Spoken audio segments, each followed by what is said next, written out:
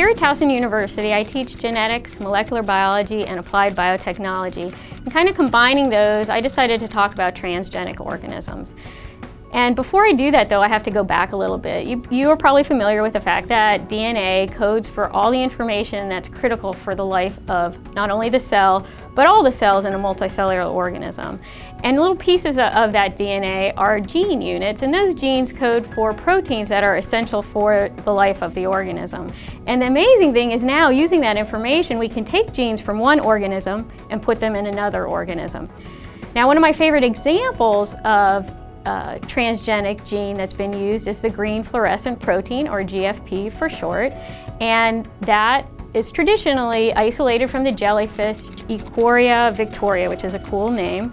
And this protein has been used in a wide diversity of organisms to be able to be used as a marker to show when a protein is being made or not being made. And the simple ability to shine a blue light and be able to see the green fluorescence makes it very easy to use for scientists.